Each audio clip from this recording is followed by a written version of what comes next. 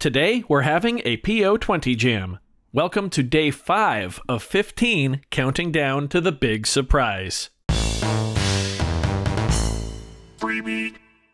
Hey, how's it going, everybody? Welcome to Freebeat, where I post new music-related content every single day, so if that sounds good to you, hit that subscribe button, ring that notification bell. Today's patron shout-out goes to Deluge Hound. Thank you so much for the support. Let's get started. You probably know the drill by now. We're counting down to the big surprise. Today is day 5 of 15. We've got the PO-20 arcade. Let's go ahead and dive into the jam. Although, really quick, I do want to say I've been asked this question a couple times now, so I want to address it. When I'm starting a PO or any pocket operator jam, the first thing I'll do is find a percussive sound and throw it down on beats 1, 2, 3, and 4, and then hit play. And people wonder why I do that. And it's really simple. The pocket operators, for the most part, don't have built-in metronomes. So I like to take a little percussive hit like that and just kind of make my own metronome, which can kind of frame the rest of the jam, you know, and gives me a reference for where I am in the pattern. So yeah, that's it. With that out of the way, let's get jamming.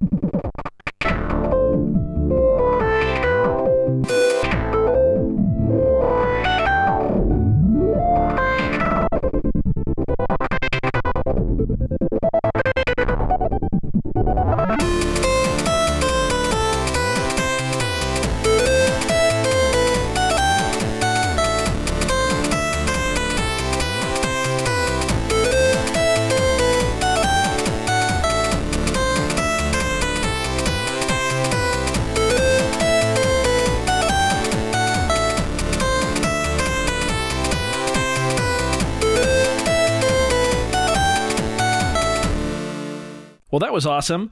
That's kind of my first real attempt at actually composing a song in a jam.